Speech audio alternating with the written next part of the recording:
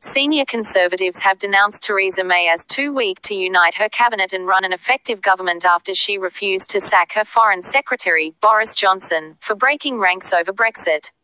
Johnson infuriated Tory MPs on both sides of the European debate when he spelt out his own personal vision of a hard Brexit in a newspaper article only days before May is expected to outline possible areas for compromise with Brussels in a speech in Florence.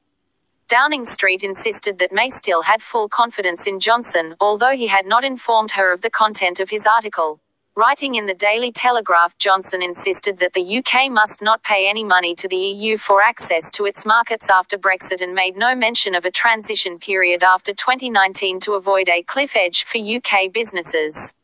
May is now understood to back a transitional deal that could involve payments to the EU for access to its markets during a period of 2 to 3 years after Brexit, and to accept that the UK will need to follow the single market rulebook in that time. Johnson's article was seen across the Tory party as the start of a leadership campaign to replace May, in which he would position himself as the champion of a clean break with the European Union, in contrast to May and the Chancellor Philip Hammond, who are pushing for a gradual exit.